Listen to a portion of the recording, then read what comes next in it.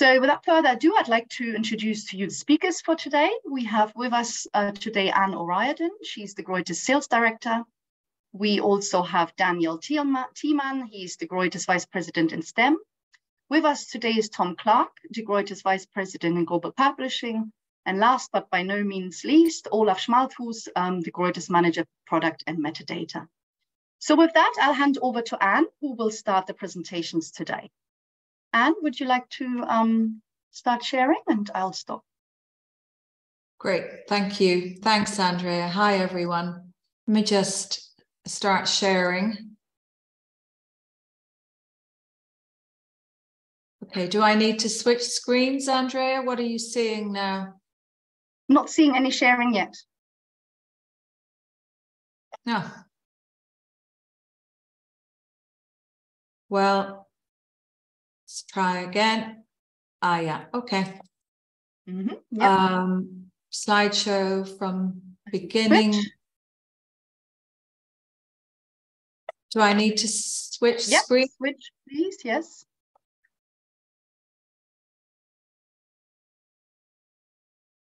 Okay. That's nice. Great. Okay. Well, I'm going to introduce our EBA model, explain how it works. So in terms of content coverage, as Andrea said, I'm going to leave that to our editorial colleagues.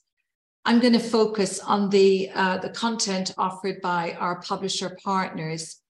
And I'm also going to cover details of the collections available within the De Gruyter Jisc EBA agreement, together with the pricing and the other terms and conditions of the Jisc agreement. But before we get into the detail of our EBA business model, I'll start with a brief introduction to De Gruyter. We are an independent scholarly publisher in business since 1749, and we publish books, journals, databases, and other scholarly content. Our head office is in Berlin, and we have offices in Boston and Beijing. So there are a lot of numbers here on screen. I'll just summarize briefly. So in terms of book publishing output, we publish around 1,500 titles a year.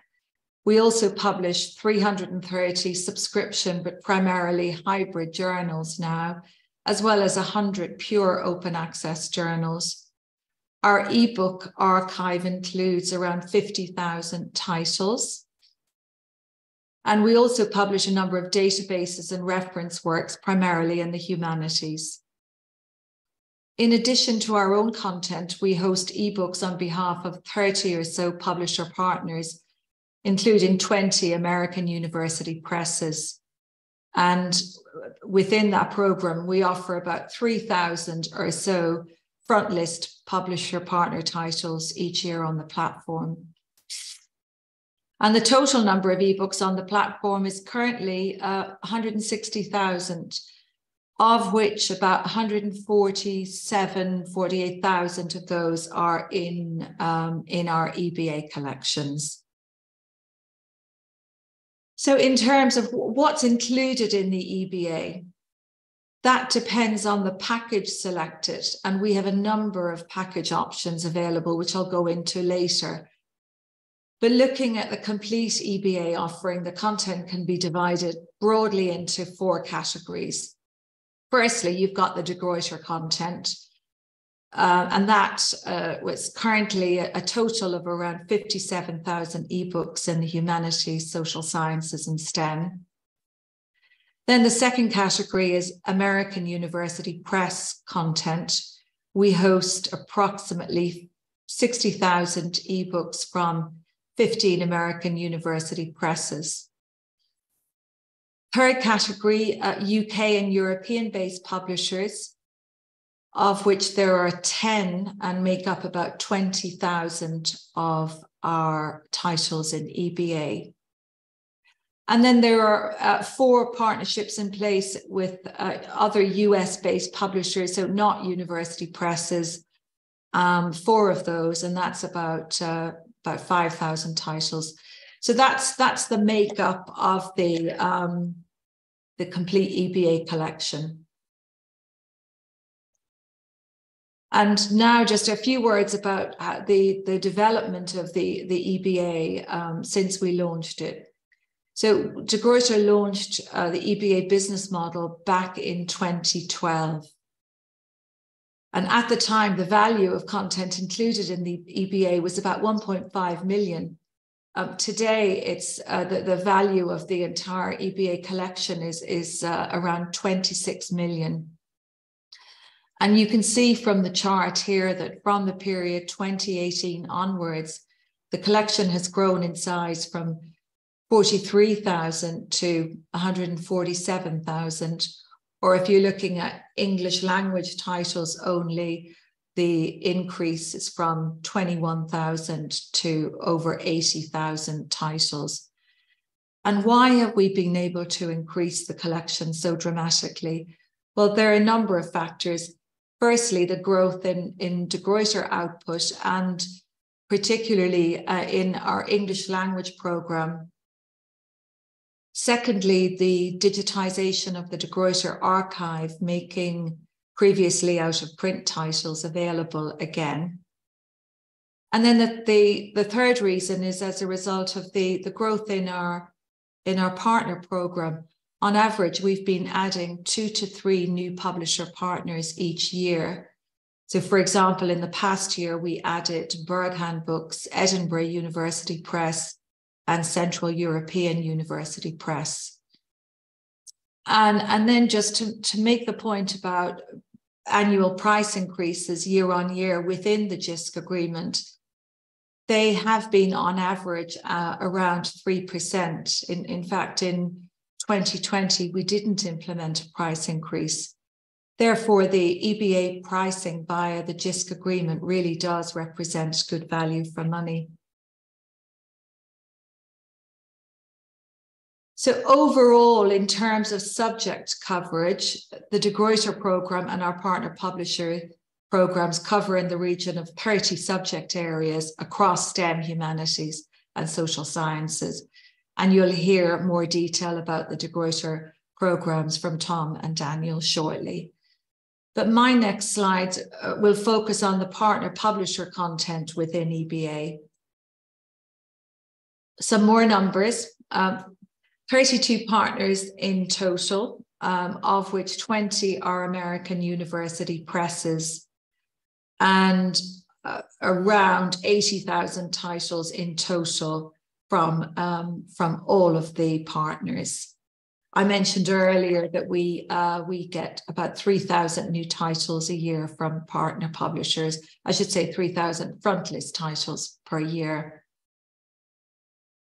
And since 2012, De Gruyter has digitized archives on behalf of 12 of our publisher partners.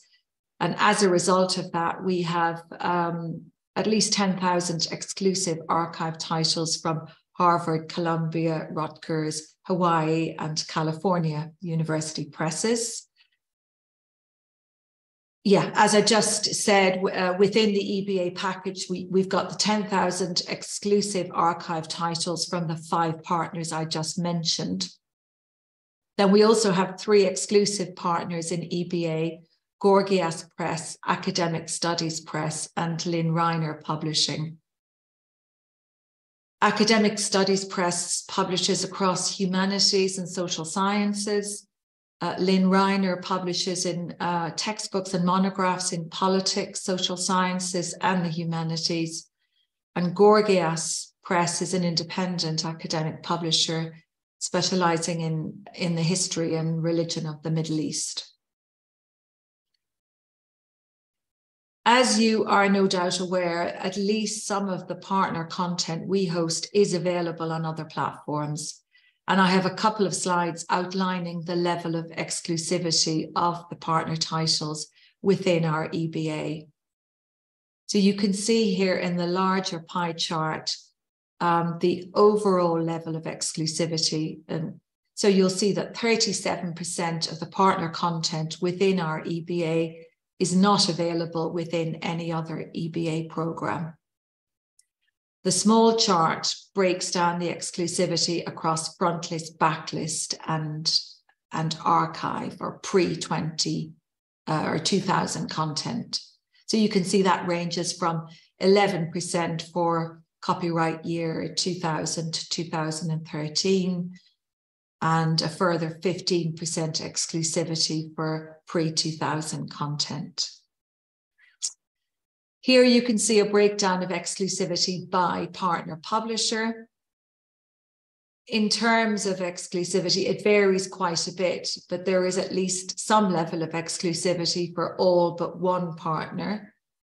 And with the exception of the 3 exclusive partners, the highest levels of exclusivity are with those partners for which we digitize their book archives. So what do customers really say about the Gruyter's EBA? Currently, there are around 150 universities across Europe that have access to the Gruyter's EBA package. And we recently undertook a survey to see how these institutions perceived the Gruyter's EBA. Here are just a quick recap of the top 5 reasons why they like our EBA model. As you can see, customers nominated the depth and breadth of our content as their top reason why they chose the Gruyter's EBA. As Anne said, it's been over 10 years since the launch of the Gruyter's EBA program, and currently there are 148,000 titles in 29 subject areas included. So customers really like the large and diverse collections available. They also deem the model to be flexible, affordable, and the title selection process being simple and intuitive.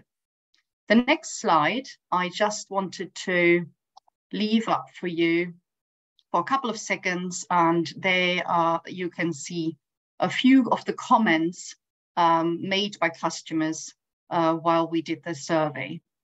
You can have a look at this in more detail after the sessions. We would like to move on now to get an insight into the subject areas included in our EBA program. And for that, Anne needs to stop sharing, and then we're going over to Daniel, who is going to fabulously tell us all about the STEM program. So over to you, Daniel. Great, thank you very much. And well, warm welcome from my side. I'm happy to be here and have the opportunity to present our STM program today. So I'll try sharing my screen. I hope that will be successful. Yeah, I'll let you know. Switching to the presentation mode. I hope. Yeah. Here we go. Good. So welcome again, and maybe just a few words on me. What am I doing and who I am. Daniel Thiemann, I'm Vice President for our department or division from Science, Technology, Engineering, and Mathematics. That's mostly publishing books. In my department, we of course have a huge department also for journals in these areas, and do have some databases on that too. Before I started working with the Gruyter, I've been working with Elsevier before and Wolters Kluwer, just to mention 2 of the big players I've been working with. And coming from these companies, just like I brought in some of my experiences into our STM portfolio here. So Anne already brought up a slide just indicating what topic areas we are covering at the Gruyter. And I now want to focus on our STM subject areas. And we have 3 kind of clusters in our subject areas, and that's physical sciences, technology, mathematics. And we used to do medicine and life sciences. We deprioritized a little bit because this is where Elsevier, Wolters Kluwer, and the big guys are in the market. So we were focusing on subject areas where we can really have a strong position, and we do succeed in many areas where we have a leading portfolio on the market. So physical sciences mostly consist of chemistry, industrial chemistry, material sciences, and physics as the major topic areas. And then technology, we are covering computer sciences and engineering. And mathematics is kind of purely mathematics with all the different series we're covering here on different topic areas. So going more into detail, what focus areas we are covering in these top level subject areas. On the one hand, we're trying to focus on very topical subject areas to face the most challenging problems in the world from the science side. And this led us to the point where we said we want to focus on real processes, on artificial intelligence, polymers, nanotechnology, analytical chemistry, energy, pharmacotechnology, biotech, and in the end, mathematics, because mathematics is feeding in so much content and the basis for so many of our focus areas that this works well together for us. I just want to give you an overview of the kind of books we are providing. We have different book types and series of books, and this is kind of rising with a level of sophistication. We start with the basic book textbooks, which is the Gruyter Studium series, which is mostly German content here. It's soft cover and it's approximately 400 to 1,000 pages. And this being said, is that we are now trying to get into books which are not that size. So you can see that with the other series, because in our experience from the market feedback we get is that it's not anymore about the big books, but more like comprehensive books, so they're easily to consume and to work with.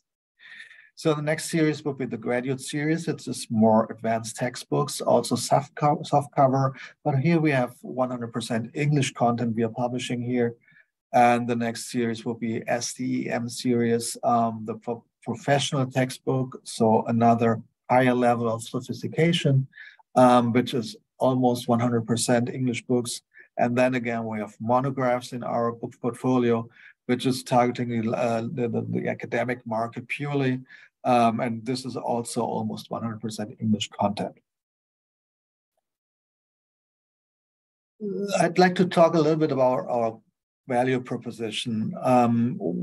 From what we are talking with customers, but also with librarians, but also with our graduate students and young professionals, we are targeting our contents towards easily comprehensive and practice-oriented contents and this is our main target groups, graduate students and young professionals on interdisciplinary topics. And that's very important to us because we don't want to have this one-dimensional view on our topics. Science isn't like that anymore. It's interdisciplinary, it's multi-dimensional. You can't just talk about one topic and not including others. I just mentioned mathematics and artificial intelligence, for example. So we are striving for having books on interdisciplinary topics. Contents, of course, are supposed to be highly topical, high quality, and we are also kind of picky when it comes down to which authors we choose. And we have a very experienced acquisition editors team and also content editors who are curating our contents. Our main goal is to help our readers to maximize the impact of their work and the progress of their careers. And that also, of course, includes the progress of their studies and the successful progress of their studies.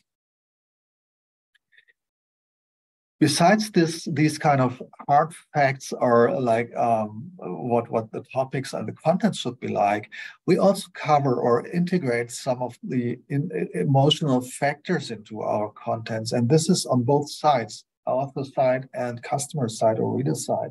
What we are going for, and this is so important from our perception, from what customers, readers want from us, and also what our authors expect from us. And this is including and really walking the talk when it comes down to inclusion and diversity. We are striving for high quality contents, of course, but from authors which also reflect a diverse universe or globe in that way.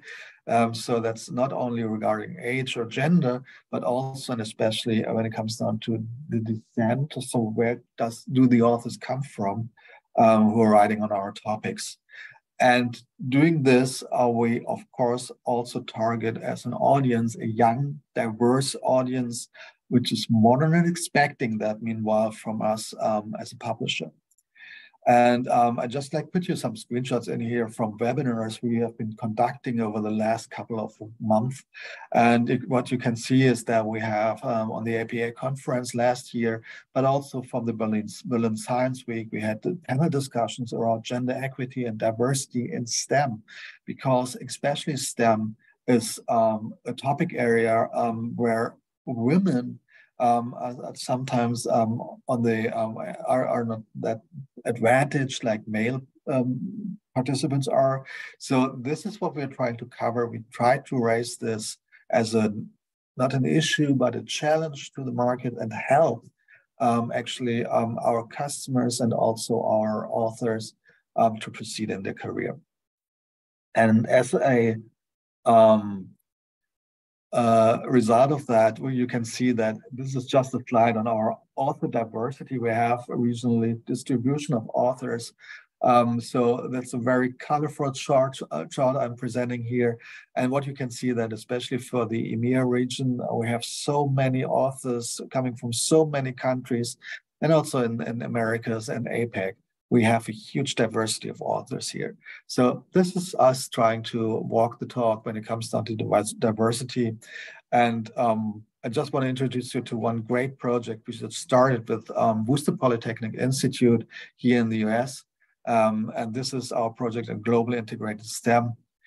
Global Integrated STEM is supposed to cover topics, challenges, which are mostly facing the global south. And this is us trying to bring together northern scientists from the northern hemisphere and from the southern hemisphere to offer a forum where they can just exchange scientific approaches for the STEM areas on par. And so that to have an exchange on the same eye height.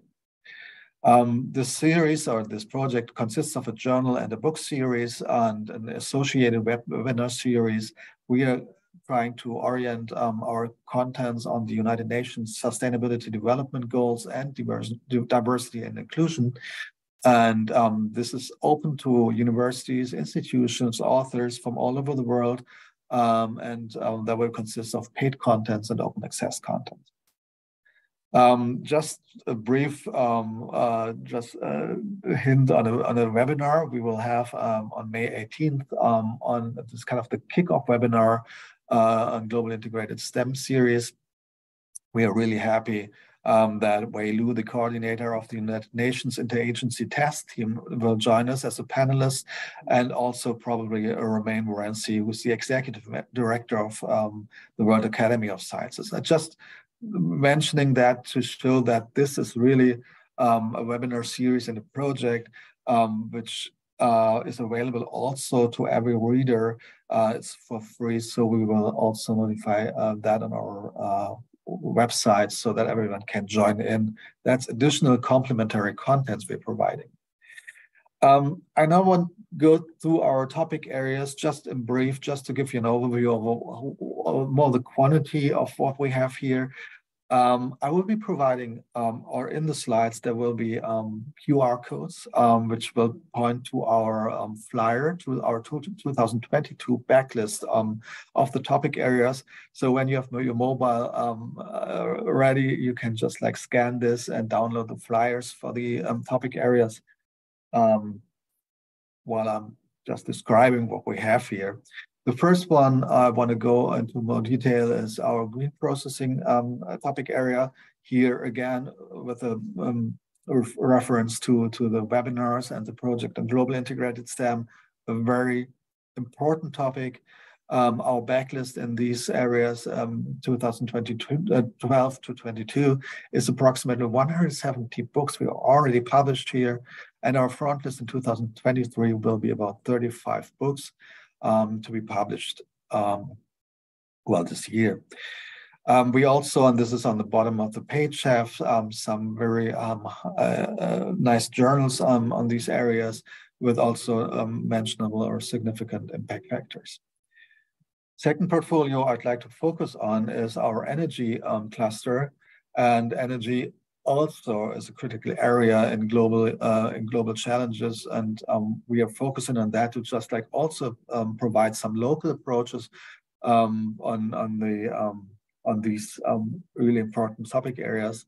A backlist of about 64 titles already published and 14 titles to be published this year. Here's the QR code for your reference, future reference. And then there are a couple of books and journals we are also covering on these topic areas. My next cluster I will present is our artificial intelligence portfolio. I mean, I don't have to mention ChatGPT. I mean, now I guess everyone knows what artificial intelligence is capable to do. ChatGPT as this chatbot is just like one very prominent and visible application we can use now as consumers.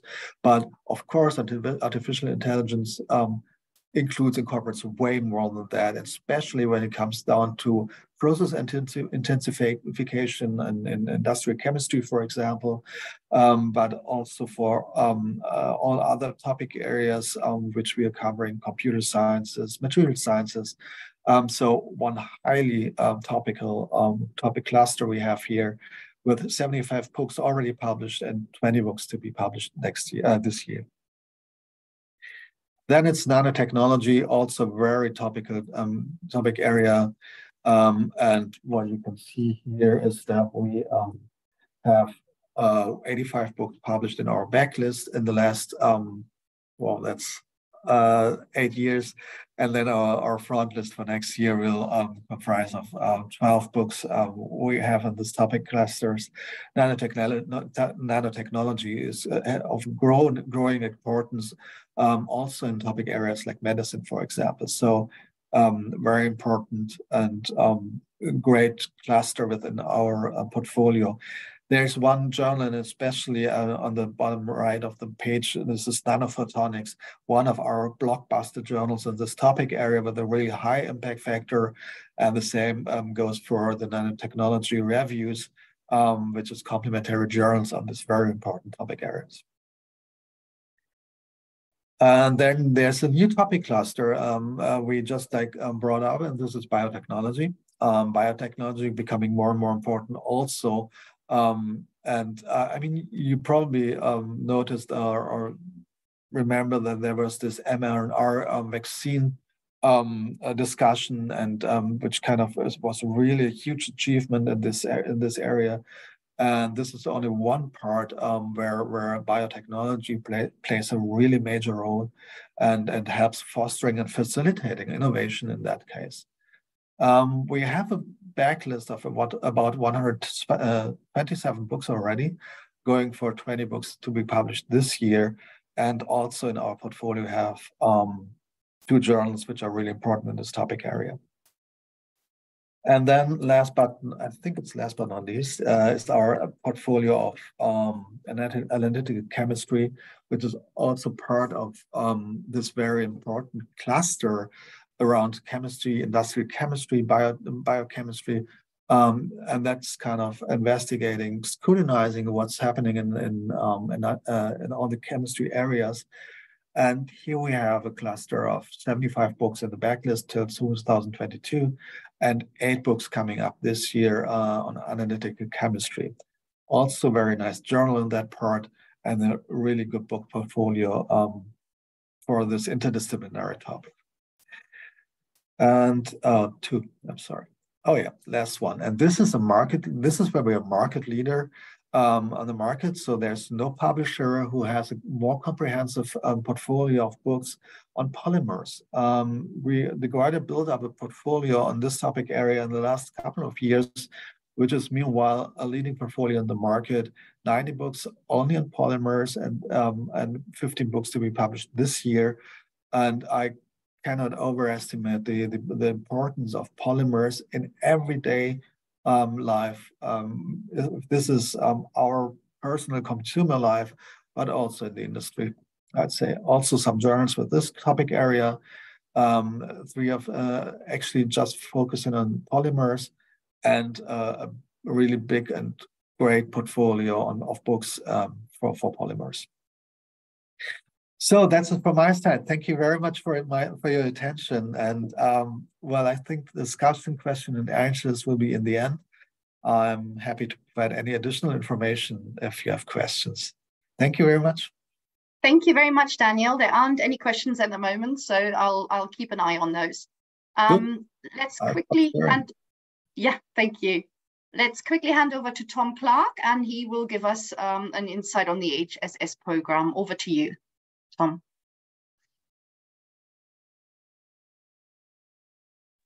Hi, everybody. Just going to share my screen. Does that work? Yeah, it works. If you put it on presentation mode now, we should all be set. Has that worked? It takes a few seconds. Did you click on presentation mode? I did down the bottom, but let me do the top one. There we go. Yep, that's it. Super. So my name is Tom Clark. I'm responsible for publishing at De Gruyter, the best place to publish anything. As Daniel's covered science, I will cover for you our humanities program, which will have a surprise in it. I'll get to that. It's a small joke. So humanities is our sort of bedrock stuff. It's where our reputation is based. It covers quite a few subject areas. Why is it so special at DG? Well, we've been doing it for nigh on 300 years. I like to round up, so let's run with that. So 270 years of experience within the humanities, and this is an amalgam of companies that were born out of a very well-funded European base. We now operate globally.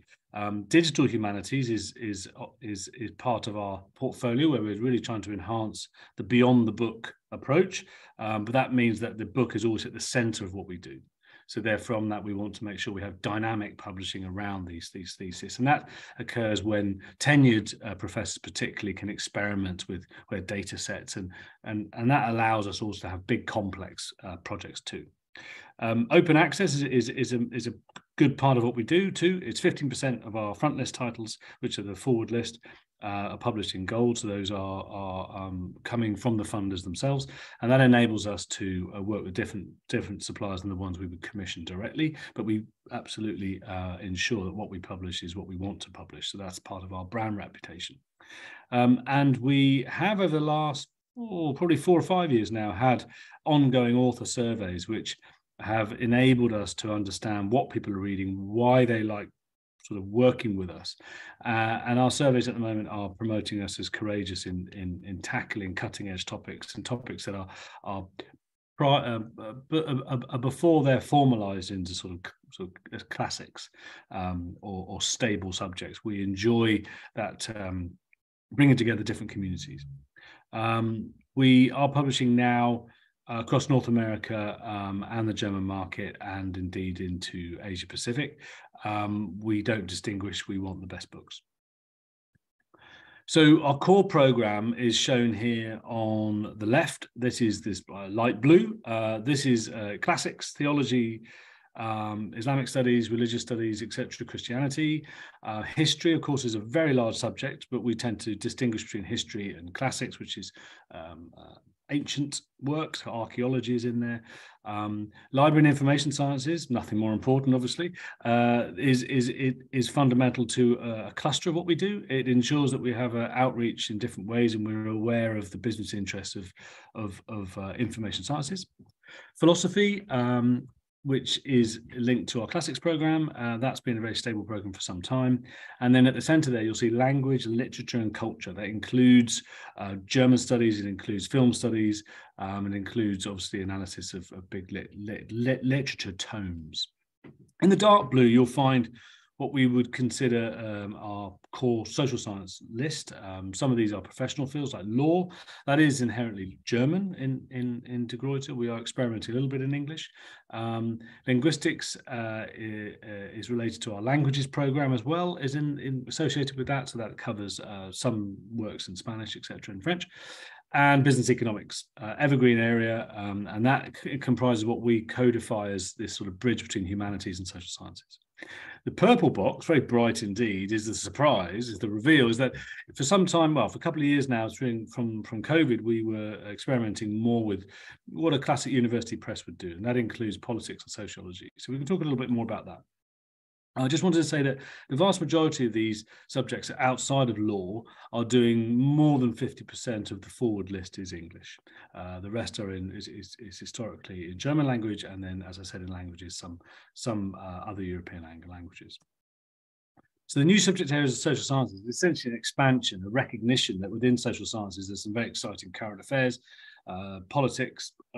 We want to embrace the big discussions. So in this one, it's entirely English. We are focusing on those hot topics and scholarships that moves across the global issues. So I think there's a couple of titles listed here. I think you'll see different cover designs that we're pushing. We're engaging authors in different ways. We're having to work ourselves around different events which might codify social sciences in different ways and we think are emerging markets. We work very hard at this new subject area. Within social sciences, then we have, I just need to move, sorry, my box of people away because I can't see my screen. We are looking at politics, applied sociology, human geography, and science and technology and society. We're an academic publisher, so we like to codify some of these social science themes into hot topics, if you like, but ones where we can visualize the stability of social sciences. From those colored subjects on the right, we then mix and match actual books which are led by the authors themselves. And that enables us to grow programs, but also make sure those programs are colorful and on topic. We use data-driven product development quite a lot these days. We're commissioned through databases that give us insights as to what's coming out within the research and funding communities, but we also make sure that what we produce as books are optimized to those subjects. So we have to choose whether it's a single authored book, which is actually a lot of what we do, but the handbooks where we're making definitive guidance happen, that has to be carefully considered when we're doing cross-disciplinary books, particularly if you look at emerging topics like COVID. We made a lot of books at that time that has epidemiology and other social science issues connected together.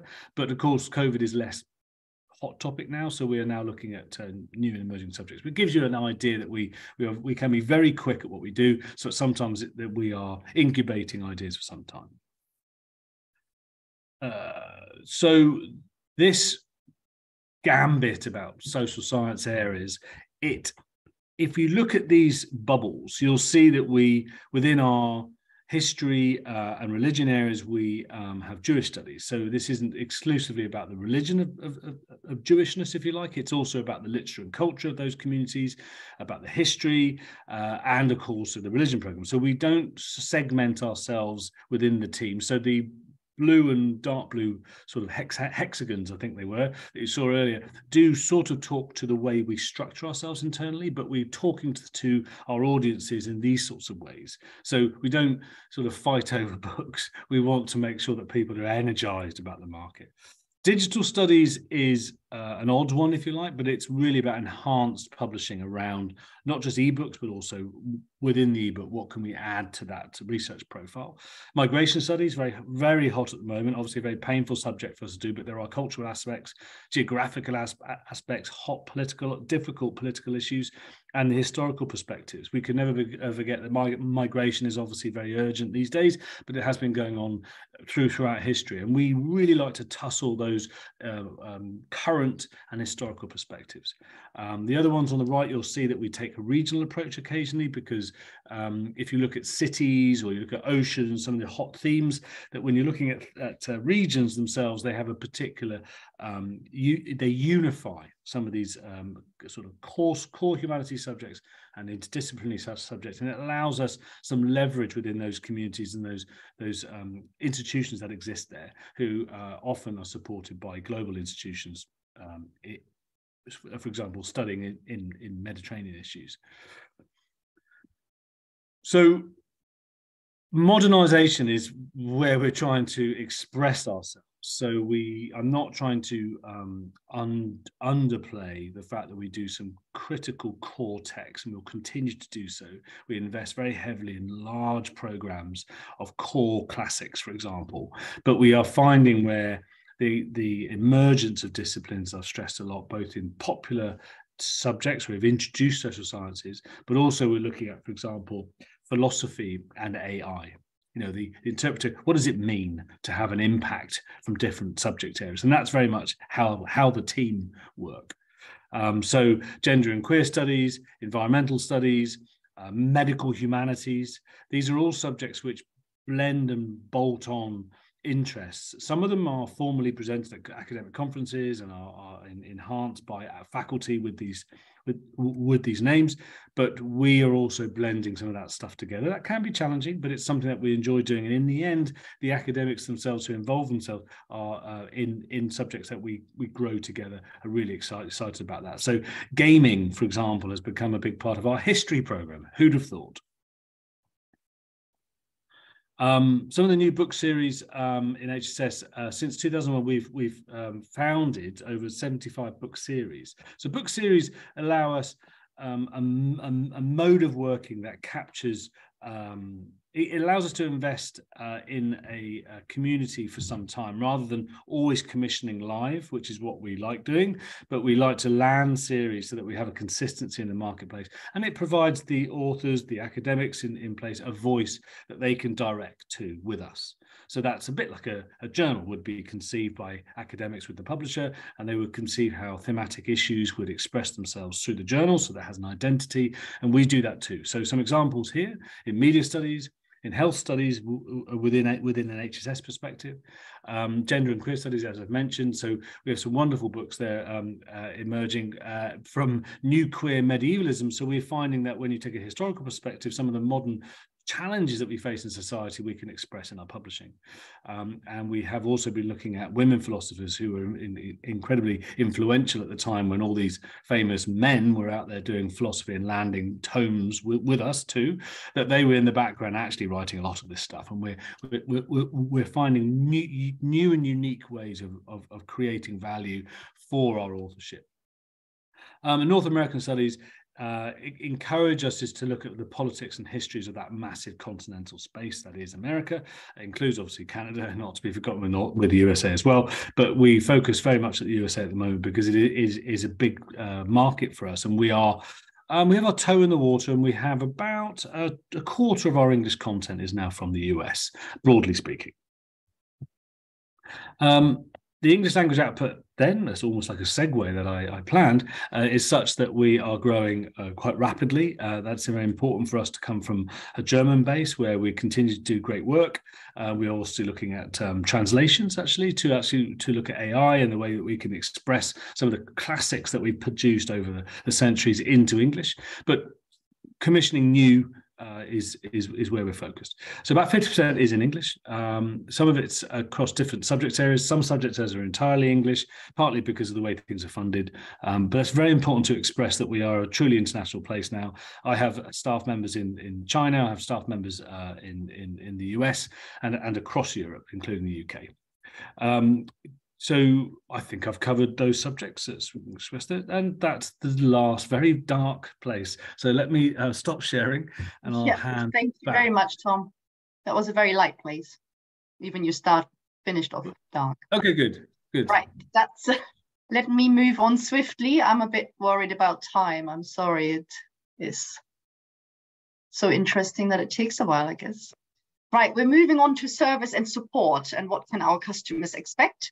So Olaf, this screen is there for you, and we'll move on to metadata and discovering services. Yeah, thank you. This should be pretty straightforward. It's only one slide, so please let me introduce myself again. My name is Olaf, and I'm an actual librarian here at Gruyter, and here to serve all your metadata needs. And should you choose to start an EBA with us, then most likely we will be in touch quite often over that period. Why is that? Because metadata is important, right? And an integral part of that program, as you cannot use what you cannot find or even know of, which is especially true for new titles. And while your institution will have access to all new ebooks on the Gruyter.com right away, your patrons will most likely only start using them when they find the ebooks in your catalog. And this is why I am dedicated to make our titles visible in your discovery tools, may it be directly or through third-party services like Ex Libris Alma or WorldCard, etc. For that, we do provide a monthly update of MARC and KBAT records for all our collections, in which we communicate all the changes that happened over the last month, may it be new title additions or deletions. Of course, our MARC records usually include all the expected data points like DOIs, subject headings and classifications or OCLC-IDs, but also some enrichments like table of contents, further descriptions, and links to the covers that you can use and so on. These are distributed to all data recipients at the same time, usually by the end of the month. And so if interested as an EBA customer, you can get those through a monthly mailing as well. Naturally, as already mentioned, you can use any third-party service of your choice, may it be from Clarivate, Procast, Ex Libris, as they are now called, EBSCO Discovery Service, OCLC WorldCat, and so on, as they all have our EBA collections set up for your convenience already, and activate your respective collection there. We may be able to assist should you have any questions on finding the correct target in these systems, and all questions around metadata can be addressed to metadata@gruyter.com, may it be for EBA or also your latest pick and choose acquisition or whatever. And just for the sake of completeness, we also finally do offer now a self-service for metadata within our admin interface, which is called DG Data. Link in the description, where you can download not only your EBA usage reports, but also the whole record set as is. Yet, we regrettably currently still without any options to pull only the new records. Here, I'd still recommend our mailing for incremental updates. We have also some kind of interim metadata portal where you will find the same download links from the mailing to the record sets and KBAT files again, but also for all our other off-the-shelf ebook packages alongside some useful links and information around metadata at Gruyter. A link to the GitHub in the description as well. Naturally, all our records are free of charge and you can use and reuse them as you please. And if you have some library network in your region that we do not yet cooperate with, but in your opinion we should, then please get in touch and we'd be happy to get them covered as well so that we can serve you even better this way. And so I think this would have been the very quick run through from my end already. Please, should there be any questions or remarks, leave them in the chat. And with that, I'm delighted to hand back over to you. Oh, thank you, Olaf. Yes, as Olaf said, please do write an email and the metadata team and Olaf's team will help you with any further questions you have if you don't want to put it in the chat box today. Yes. Now I'm moving on swiftly. Now, the marketing department at De Gruyter offers also a wide range of information, tools, and resources to help you develop your collections and also support library users. Twice a year, we send all of our customers updates and EBA news via our customer newsletter for EBA customers. And we also help you craft content for your patrons to make sure your users feel at ease with accessing the content available to them. We have text ready for multiple formats for you, crafted for the needs of all the institutions. You can here simply repurpose the content or broadcast it as it is through your internal channels. Should you need customization, which a lot of the customers like, then we also can do that. And please write an email to marketing@degruyter.com and we will be able to help you.